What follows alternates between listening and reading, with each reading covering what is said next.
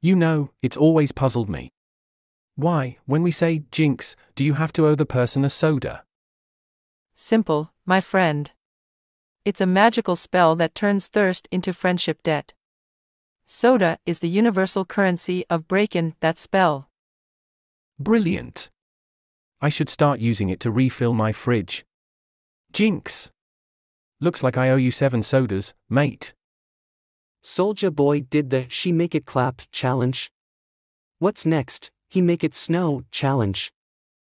Well, perhaps he's just trying to give the polar bears some competition.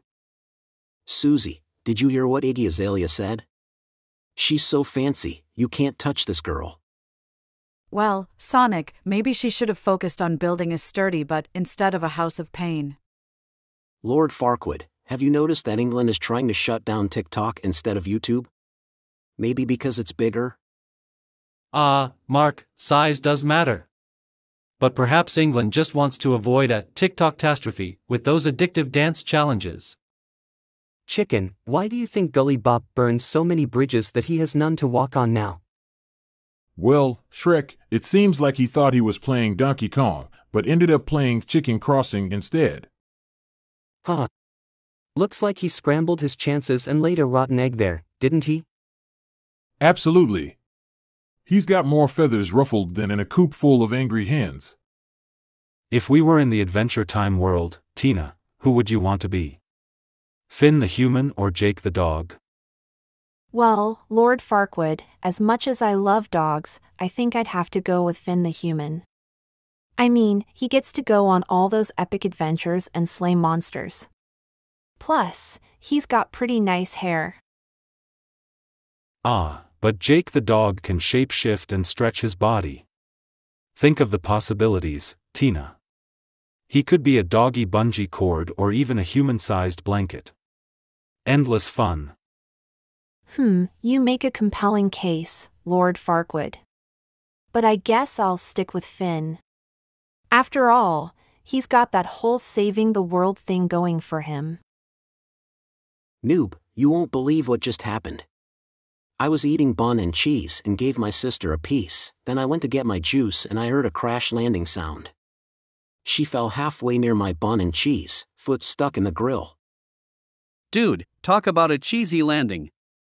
Your sister sure knows how to make an entrance. But let's be honest, that's not the grilled cheese sandwich you were hoping for. Remember when we were kids, Gorilla? We used to love putting the cork in the bottle and slapping it on our knee. It shot out like a bullet.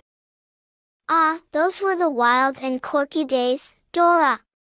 Can we swipe right on that memory? You know, when I used to drink before I ate, my grandmother would slap me on my wrist. That's why I stopped going there. Whoa, your grandmother had a strong anti-alcohol wrist-slapping policy, huh? Oh, you have no idea. She was like the grandma police, keeping me in line with her wrist-slapping ways. Well, she definitely knew how to enforce table manners with a twist. I bet Sunday lunches were wild at your place. Bonnie, have you ever wondered why characters in white scary movies always go towards the sound instead of running away? I know, right? It's like they're begging to become ghost food. Ghost Uber Eats, delivering scares right to your doorstep. Seriously, Ned, they should take a class on Logic 101, surviving spooky situations. Or maybe just invest in some running shoes. Gotta outrun those jump scares.